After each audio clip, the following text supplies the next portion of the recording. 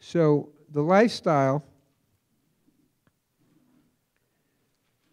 is what we're talking about. It's a way of life. In yoga, we say sanatana dharma, the natural way of living that takes you to liberation. That's the sanatana dharma. I've written, and I call it the 6 foundations, sevenfold piece. I'm just going to run through that for a moment. First, the 100% vegan, 80% minimum live food diet, fasting for 7 days, twice a year, building the prana, the yoga, tai chi, qigong, things like that.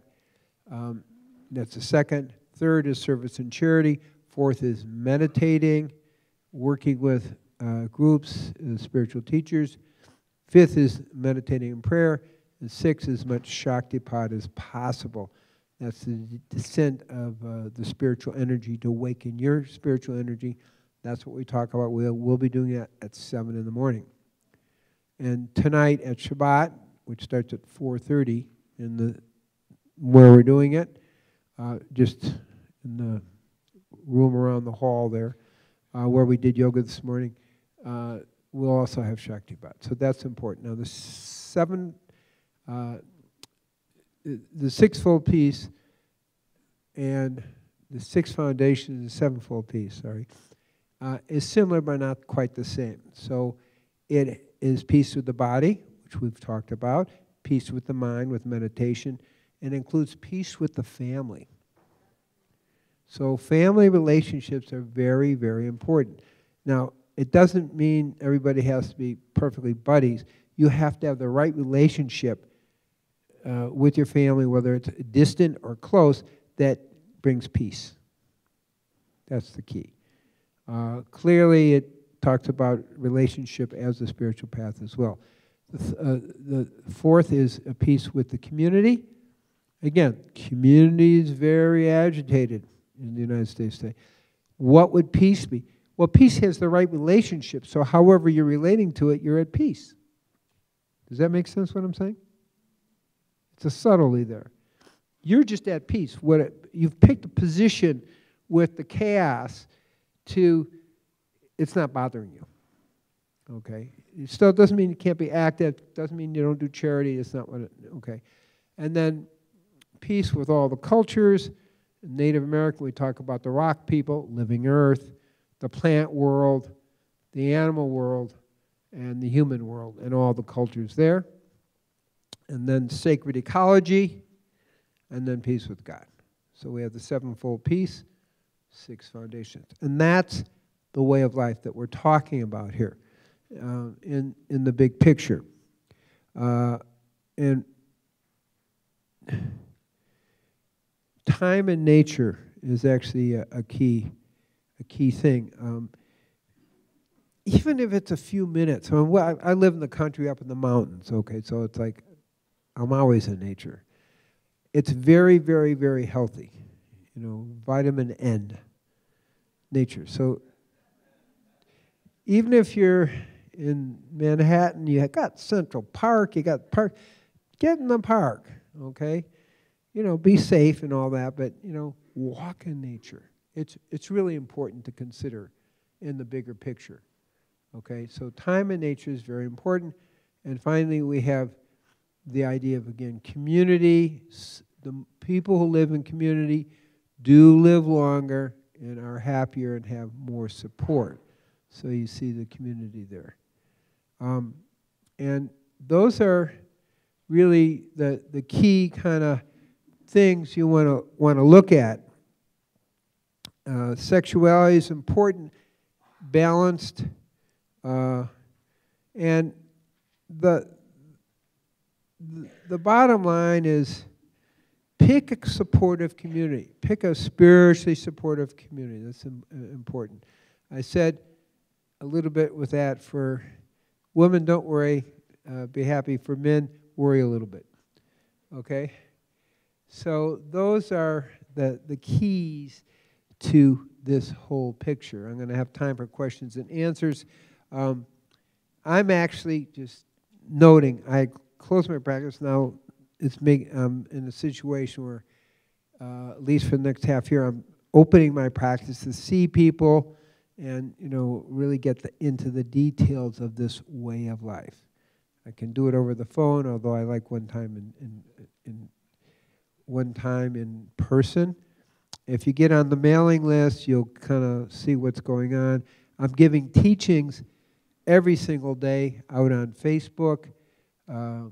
If you get the mailing list, you'll kind of get where that is. We're doing just a lot of my focus is outward, both spiritual and nutritional teachings. I just spoke about heart care the other day. And so all that's happening, and that's kind of what we're doing. The Tree of Life Foundation is the focus, and again, we're doing this work all over the world, but I am, in the interim, as this is setting up, going to take new patients for about probably 6 more months. Okay, so we have a few minutes for questions. Any questions?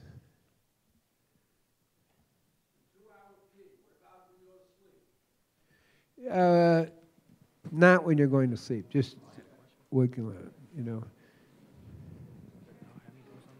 If you're you know, men with prostate or different things, you may be getting up more at night with age, but you know, you want to kind of work on the prostate areas, and the ideal is still not to be getting up at night.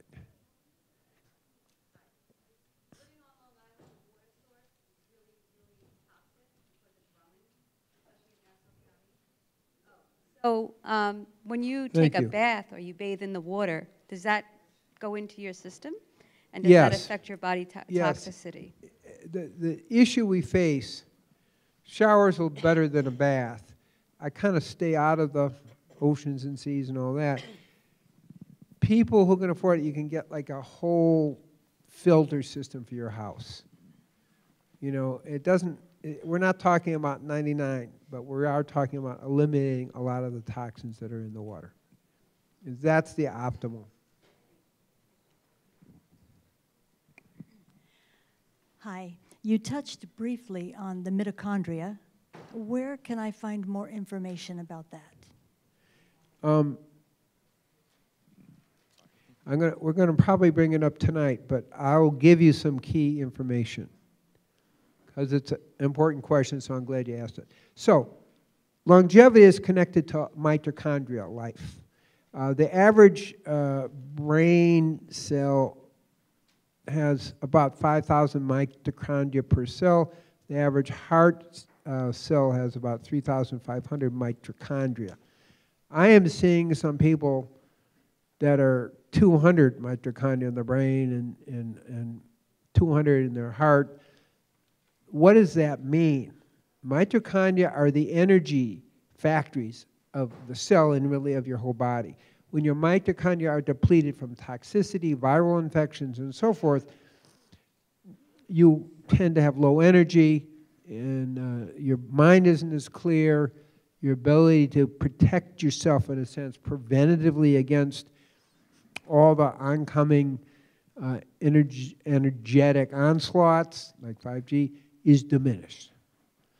I've seen a variety of people who, you know, come extremely depleted, and I'm able to check the mitochondria, and I have certain supplements. I have a whole list of supplements, which I'm probably going to share tonight, but there's 3 key supplements that tend to significantly increase the mitochondria per cell, which is what we're talking about, healthy mitochondria per cell. One is iodine in the form of aluminine. One is D-ribose. Okay, those are 2 big things. And then there's another one, it's a combination of CoQ10, PQQ, which is very good for the heart, but is super for increasing mitochondria. Those are the 3 big players. There's lots of other ones, but in all the research I've done, and both clinical research as well, I'm building up, you know, you got to get sleep, you got to do this, all the things, but once you're depleted, it's a problem. And our society and all the toxins are depleting our mitochondria function. So most people I see are, you know, maybe 500, 700 per cell. I like to get people up to close to 5,000 for the brain cells and 3,500 for the heart cells. So they are the key to your vitality. One of the big things that destroy the mitochondria, which again are the energy factors in the cell, are free radicals. So what we're seeing when we think about 5G at a deeper level is it's creating a tremendous amount of free radicals that literally destroy your mitochondria, so your mind isn't working as well. You got, you know, with 5G, you have a significantly increased amount of mental disorders, depression, suicide, anxiety. Those are all they're all connected with lower mitochondria, so the cells aren't working appropriately, so there's lack of harmony. Does that give people kind of an overview? It's really a very important topic, and everything I'm talking about builds your mitochondria. Everything you heard with this is mitochondria, but there, as I say, those three particular nutrients, we do have them obviously at the tree because I've done all the research on it. And so the CoQ10PQQ, the illuminine, we've seen amazing brain regeneration, but iodine isn't, people think, oh, it's for your thyroid. Well, yeah, but actually it's for your brain. Research shows literally within 4 months, kids in Indonesia taking iodine increase their IQ in 4 months 8 points. Mothers who have adequate iodine, their children have a 13-point high, babies, 13-point higher IQ. It regenerates and builds the brain mitochondria, therefore the brain cells. Iodine also helps your ovaries, it helps your adrenals, helps your pancreas, obviously helps your thyroid, helps your skin, and is a major player for heart health as well. But as I'm researching it, thinking it through, which is what I do, what's happening is iodine's activating the mitochondria in all those regions. So one of the newer things coming out, I would think, is how do we take care of our mitochondria? One is minimize antioxidant, free radical attacks, and I would also say number 4 in that is adding a whole bunch of antioxidants. One of the newer ones, not that new, is astaxanthin.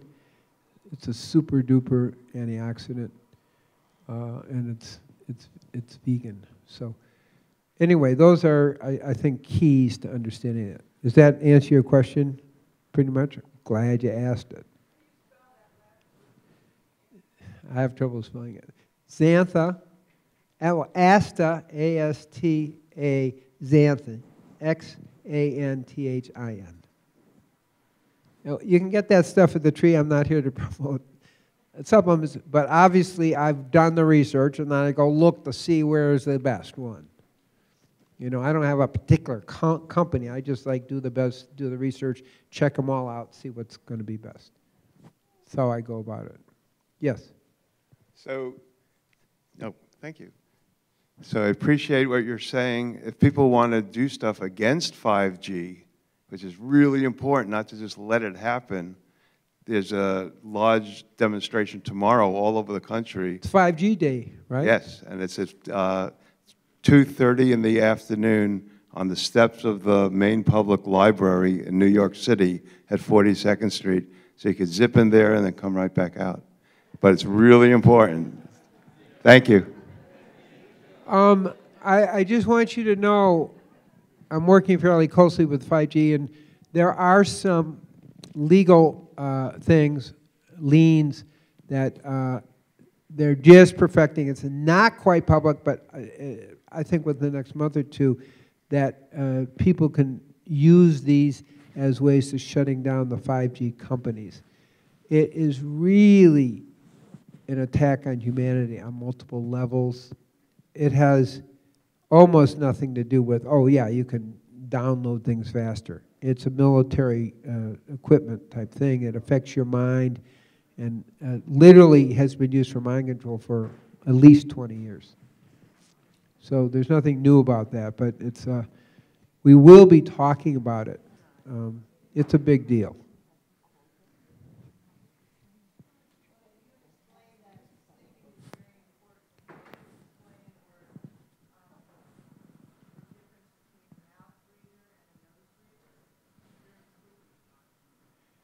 I'm not really an expert on that, but it's better to breathe through your nose.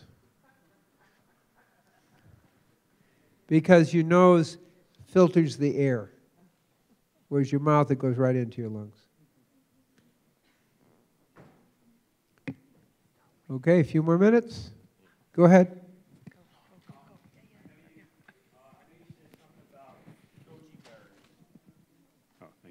I know you said something about goji berries was very beneficial. Are you familiar with Dr. Gundry?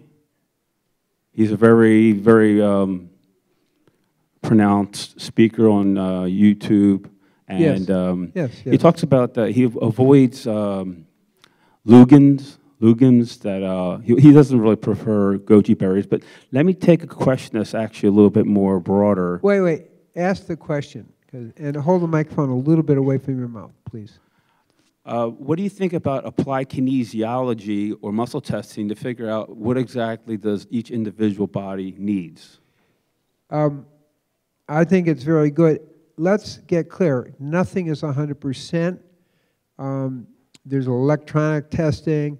There's different levels of applied kinesiologies. There's blood testing. Everything runs about, at best, 85%. And it's in that range. It could be pretty active depending on the person who knows how to test. And it's very helpful because you can use it on yourself or have a friend do it for you. But the point is, it's up there at high percentage of accuracy. Any other questions? Yeah. It's kind of the lights make it hard to see out there.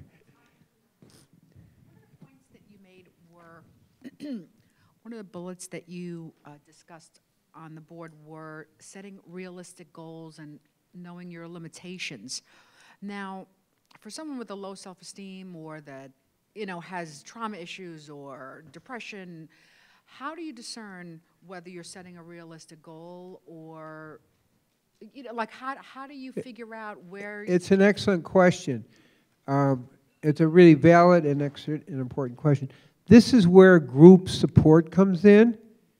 And if you aren't really trusting yourself, which is for a lot of people the case, being in a supportive group where they can give you external feedback is a very, very helpful way. Or having a teacher, that you trust. So having a group that you trust, helping you access, what's realistic for you, is a very good way to go about that for the situation you're talking about. That's one of the advantages of the group and group process. Okay, go ahead out there. My question was, you said because you've been away a lot, you get out of balance as far as, okay, hi. Anyway, when you've been away a lot and eating, you get out of balance. And you mentioned that you took some herbs and that helped. What herbs did you take? Well, those are particular. The point is, when you're traveling, and just the act of traveling has an energetic effect. So I took herbs that supported my pancreas function. Okay, yeah, because I travel a lot also. So I understand that when you don't always have the best choices. So as far as food? Well, it wasn't about food, actually, because in my way of doing things, if it's not right, I just don't have to eat. I don't have a problem doing that. Okay. So, I've gone 5 days without food and water without no problem. Wow. But, so it's not that option. It's just the basically trauma of airplanes and that kind of thing, not those kind of things. Okay. But I look at things, but in my case, I just saw the blood sugar as one of my things. I'm monitoring everything. One of my things is the blood sugar needs to be 85 or less. Yes. So if it isn't, I'm going to do what I need to do to fix that. Okay, thank you. Yeah. Okay, we have 2 minutes. Any other? Okay, there's somebody waving their hand. Hi. regarding maintaining your continually checking levels of stuff, are there any tests that you know of that are valid for checking like your levels of vitamins and minerals? Well, the thing is, we're not average people. We're unique. So really individual testing is going to give you your most accurate statement about that. There are ranges, but there can be a lot. Like take vitamin D, which really helps support mitochondrial function. Most people don't realize that. But it could be, they say 400, but a lot of people need 10,000. There's a big difference. So we need to do more individual testing rather than think you're an average. That's the key. So it's getting time to stop, and I just want to say at 4:30 we'll be having a Shabbat or Shaktipat around the corner there where we did the at the yoga room. Yoga will be here in the morning, starting at 7 for meditation, yoga at 7:30. And those are like the two announcements. Oh, third is I will be teaching Monday morning as well. Okay, so it's good. I leave Monday. Actually, it's my daughter's birthday on Monday, and she lives in Lower East Side, so I'm going to get to have a birthday party with her, so it was good. So I bless all of you that you're inspired to kind of look at all these factors in your life, the 6 foundations, the 7-fold peace, and bring your lives to an ever higher level of joy and love and spirit. Shalom, shalom.